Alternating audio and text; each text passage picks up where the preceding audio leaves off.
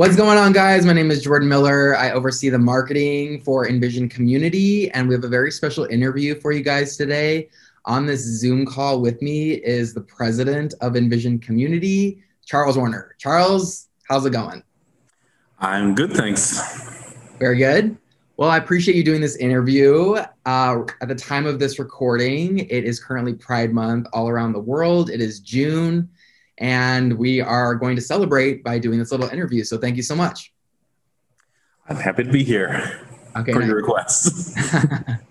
All right, so we're just going to jump right in. One reason why I think this interview is important is because we want people to have a better understanding of the people, the creatives, the mechanisms behind Invision Community. We're a team of actual people creating this platform. And so we're kicking things off with the president, Mr. Warner. And my first question to you is this. You started Invision Community in 2002, so we're approaching 2 decades. And I would love to know what your experience is like looking back on all this time now that has passed. What's your experience like running Invision Community now versus when you first started it nearly 20 years ago? Oh, wow. That's a really good question because so many things have changed. I mean, not only has, the internet's changed dramatically. I often joke when people say, how long have you been in business? I say, since 2002, which in internet time is effectively forever in so many words. And, technology's changed, obviously. But I think the biggest thing that's really changed is people's expectation. Being on the internet and talking has really been normalized. Back then, if you were posting on bulletin boards and message boards, as they were called back then, you were probably a little more tech savvy and really into it. Where nowadays, posting your thoughts online because of social media stuff is really commonplace. It's what people tend to do all day long. Mm-hmm. So we now say, you'll hear us, we don't use forums or message boards or things like that anymore. We say community. Because that's really what we're trying to build now. It's not about just throw up a forum. It's about, building an online community and really engaging your users in lots of different ways. And that's really been a big change. And adapting what we do, who we are today is unrecognizable to what we were almost, like you said, almost 20 years ago. Mm-hmm. Yeah, one thing that's interesting is that Invision Community started before really this boom of social media that's so prevalent now. And yet you've still managed to co-create a product that has stood the test of time. So I'm curious, what has your mindset been like throughout all these years to stay motivated, to want to stay on top of things? How have you been able to keep your mind right in order to be able to keep pushing the envelope and being sustainable? I would say, actually, in a way, embrace your nerdiness. I remember, going to date myself and the company some more, is when the iPhone was introduced. And I remember thinking to myself, well, mobile's going to be a thing and we need to start, moving. And obviously nowadays everything's mobile first, and as it should be. But I remember when that was a new concept and recognizing that, it's myself and the rest of our team included, we're all into this sort of thing. So we all ran out, got an iPhone or whatever we had. Mm-hmm. And we use our own software. So we need to make our software good so we can use it. So, I really say, enjoy what you do, embrace it, stay involved, stay engaged, and don't get complacent and use your own stuff. Yeah, I love that idea of not staying complacent, because I think a lot of times life is just happening so fast. And I can imagine, being a president of a company, there's a lot of moving parts. So what are some ways that you are able to keep pushing yourself? Because that's a really difficult emotion to cultivate. What do you do? It is really difficult. And it can be hard at times to when you recognize something needs to change, and sometimes your existing client base people don't like change. I mean, no one likes change. Mm-hmm. And sometimes, you say, we really need to change something either in the software and how you do things. And people push back, and it might be we change a feature, or maybe internally we change the way we do something internally. And, sometimes you have to move forward, and sometimes it's irritating at first, or, why did you change that? And also sometimes you got to recognize sometimes you're wrong. Mm-hmm. Sometimes you might change something, actually, no, it's not better. Mm-hmm. And it's okay to say you're wrong. Mm-hmm. into shift gears and stuff like that. So I really find that that's a big thing, is to constantly be looking at all those other options and try stuff out. I think it doesn't harm yourself to try things. So that's a good point. In terms of change, have there been any changes over these years that come to mind? Maybe what is some of the biggest changes or biggest change that either yourself personally have made in your life as president, or something that Invision Community's done to make a change to continue to push forward? Does anything come to mind? Yeah, well, there's lots of things, big and small, pushing technology forward and stuff like that. I think some of the big things has been really embracing professional communities. And I don't mean big corporate customers, but people who are really serious about the community. Mm-hmm. There's a lot of people who like to tinker with stuff, and that's great. But we really try to really say, we really want to get people who are serious about the community. Whether you're a huge company or a hobby site, that's not matter. But people who really want to make something of it and really engage people and stuff like that. Mm-hmm. And sometimes that means saying no to stuff, and it's okay to say, yeah, that's not what we're going to focus on, because we want to focus over here instead. Mm-hmm. So that's been a challenge over the years, because people bring you good ideas. Yeah, that is a good idea. And sometimes you just got to say, but we have all these other good ideas too. You can't do them all. So that could be a challenge. Yeah. Okay. So I mentioned that it is Pride Month, and I should probably give a little more context. You are also, along with me, a part of the LGBTQ community. You've been married to your husband for 18 years. I'm curious, have there been any challenges presented to you being the president of Invision Community as a gay man, or has it not played a role at all? Of course, it plays a role. It's who you are. I will say I am lucky, and it's a privileged one that, the world we're in now is different than the world it was 5 years ago, 20 years ago, stuff like that. Mm-hmm. But also, being an internet company, you have a unique position where people don't know, your gender, your age, your race, anything about you. Mm-hmm. Online, particularly almost 20 years ago when we started, even less so. Mm-hmm. And that's the thing that's always kind of been there. And so I think I'm lucky in that regard, and I recognize some people don't have that kind of unique approach to things that I've enjoyed. So I would say on the whole, it hasn't really been a big thing, mm-hmm. And I'm lucky that it hasn't.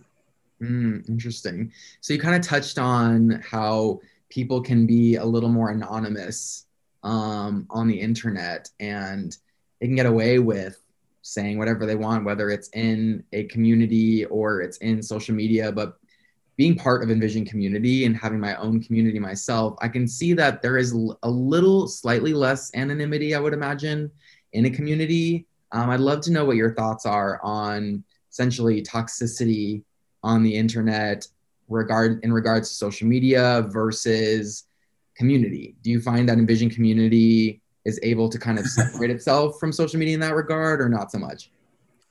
I think this is really a big question, obviously, and there's a lot of ways you can take this. Let me first say, one thing, this comes up a lot with our clients when I talk to clients interested in using our platform, comparing our approach to like social media. And I always say the difference between what we do in social media it's a soapbox. People sort of project out their random thought, and people can comment on stuff, but it's not designed for ongoing conversation, ongoing engagement. Our platform is. So I really think what we do and what social media does, they complement each other. And I think they're two sides of the same coin, but they have a different purpose. As far as toxicity go, I mean, that's a problem. Always has been a problem. Yeah. And in sort of open communication, the difference between social media and what Invision Community does is you can control the environment on your own site. And I don't mean and I don't mean moderation here. Obviously, we have moderation tools. You can ban people and edit posts and delete posts and stuff like that, and that's important. But I really think what's more important is setting your vibe, you might say, or the personality of your community. And, what you put in is what people are going to give back to you. So if you're positive and stuff like that in your community, it really helps to, create an environment where negative, toxic people aren't really going to feel welcome there. And it won't be tolerated. Not only will you not tolerate it, but all your other members of your community are going to say, this is not how we are here. And some of the most successful communities I've seen on our platform they don't really moderate a whole lot. They just tend to set an expectation and encourage a positive environment. Do you find that over the years, toxicity on the internet has lessened or become worse or better? Like, do you find that over the years, people have become more sensitive and more aware of how people's words on the internet can affect someone's mental health? Or do you still feel like there's been really just across the board, no progress made? What are your thoughts on that? I think kind of going back, I mentioned this earlier, but I think the big difference has been now everyone. It's kind of ubiquitous. Everyone feels, they can share their opinions and share their thoughts. I do think sometimes, for better or worse, people forget that there are real people on the other end. When you press submit, there's still real people reading it. And it can be harmful to people. And we're fortunate we have some communities who use our platform who are focused on mental health or suicide prevention or things like that. And while we're talking about toxicity and the negative sides of that, there's positives to it too. Where people are using these platforms and the power of this communication to really help people. And I would like to hope, and hopefully I'm not being naive about this, but it is become a thing lately that people are really talking more about, this negativity. And I would like to hope that people will start to steer communities in a more positive direction, by encouraging the positive and, trying to tamp out that negative. So circling back to, in the spirit of Pride Month, this might be a little bit of a interesting question to navigate, but I'm curious to know what your thoughts are. Do you feel like Invision Community would be a different platform or have a different culture if you weren't necessarily part of the LGBTQ community? Or would you find that things would be kind of as is currently? That's an interesting question. I don't know. I'd like to think things would be no different, but you are who you are, and that's part of your personality. Of course, everyone on our team influences everything from the products people uses that we make all the way down to, the stupid jokes we make on our team calls. I think, and that influences the culture, and that influences, who you are and what you do. So I'd like to say no, it doesn't, but it probably does in reality. Interesting. Okay, well, with that said, in what way can you imagine that it may affect the company in assuming in a good way? Do you think that you being part of the LGBTQ community could potentially inspire maybe another member, another gay man who could potentially want to strive to be president of a successful company? Or do you wonder if your presence just hasn't necessarily made that impact yet? Or what are your thoughts on that?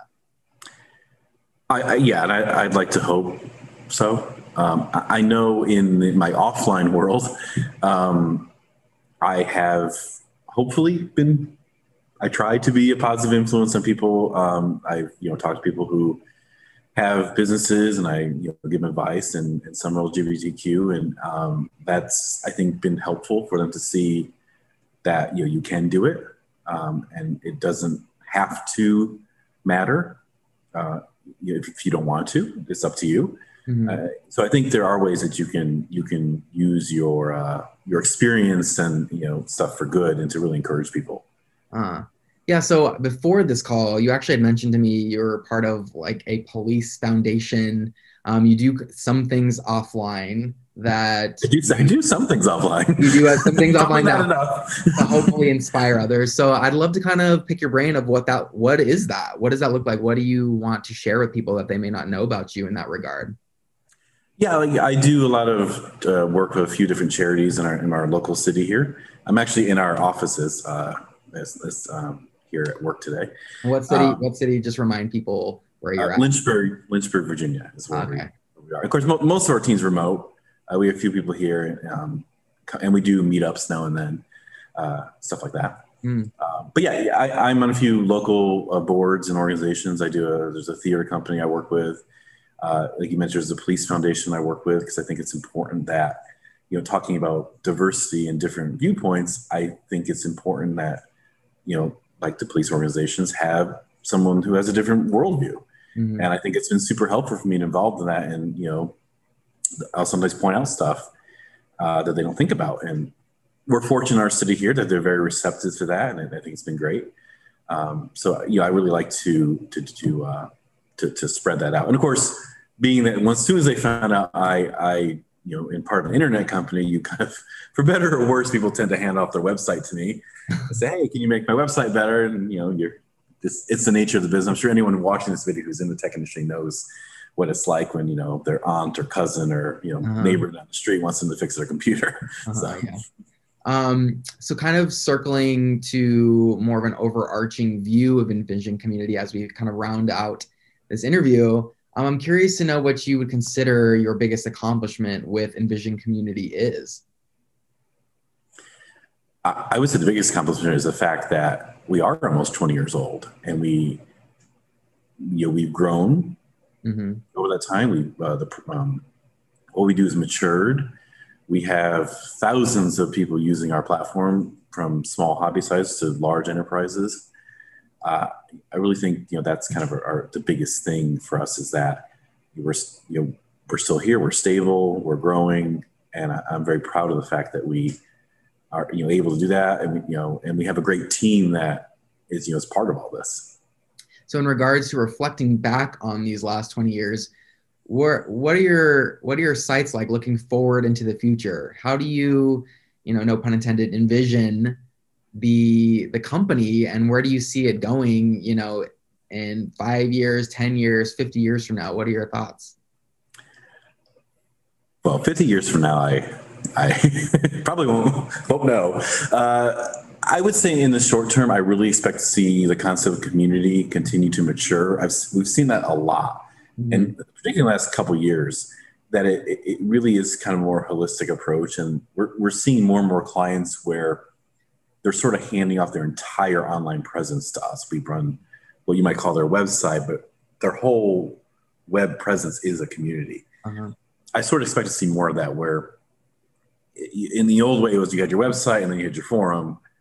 I don't expect it to be anywhere. I think it'll be a much more integrated experience for people.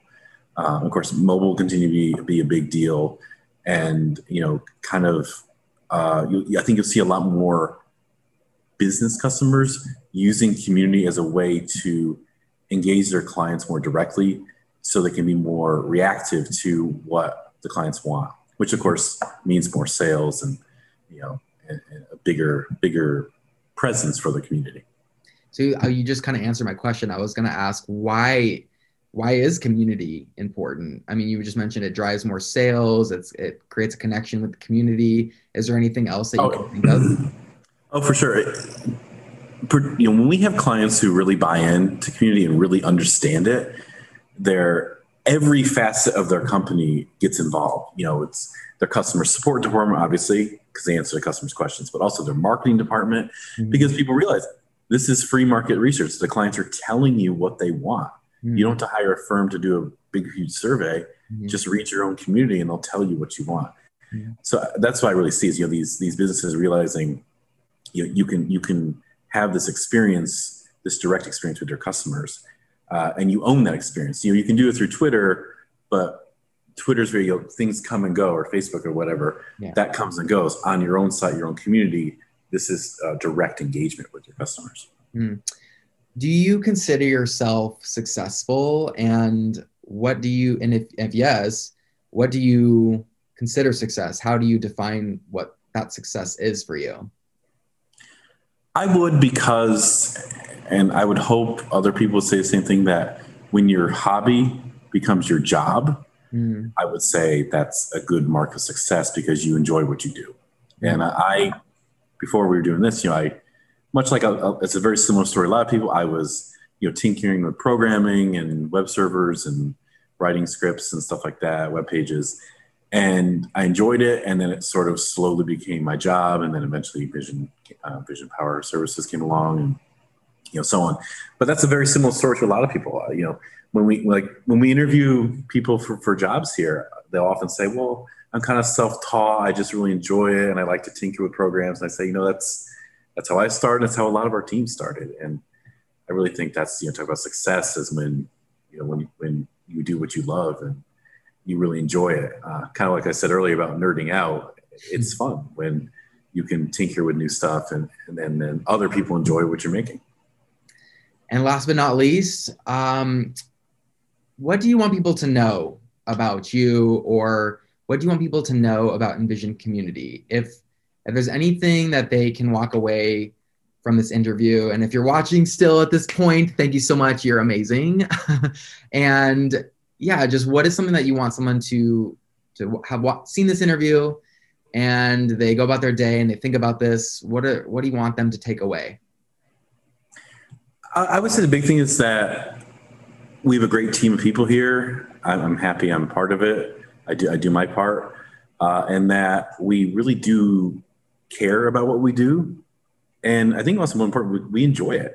I mean, because you have your days where you're doing support tickets and it's not fun, but we also get to see really cool things that our clients make with our platform.